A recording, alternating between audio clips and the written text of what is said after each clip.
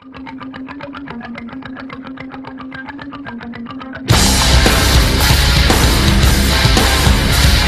at the UFC Fan Expo at the MMA Authority booth, and of course here with Nate "Rock" Quarry. How's it feel being part of this experience? Looking good as you do, wearing that sport, that nice little t-shirt. Well, thank you. How's it feel right now?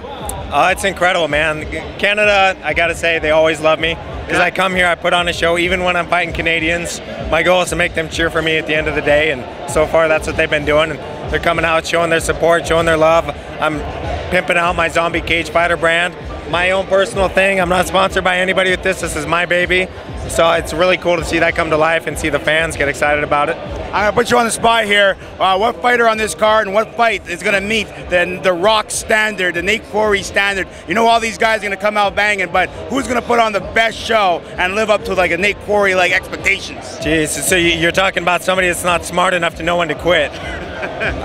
You know, Randy Couture always puts on a phenomenal show. His fight with Nogueira, every fight that he's in, you know it's going to be exciting. He's always going to come in shape. He's got a very tough task ahead of him with Machida, but that should be a great fight, especially for Randy. All right, and one question we're asking everybody. So, in terms of our Gold Rush challenge, if you will, what happens between Jake Shields and George St. Pierre?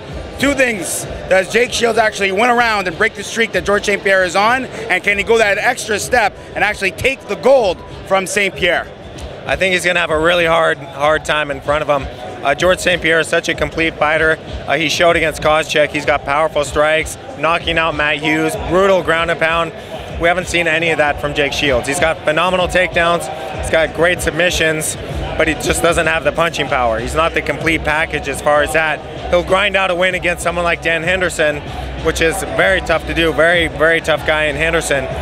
But you see GSP go in there and stop Matt Hughes and bust up Koscheck. I think GSP is going to take the night. All right, last question for those people that are loving this shirt, want to find out where they can get more zombie wear, if you will. Where do people hook it up? ZombieCageFighter.com. All right. Yep. I appreciate the time. Awesome, brother. Thank you, man. Thank you.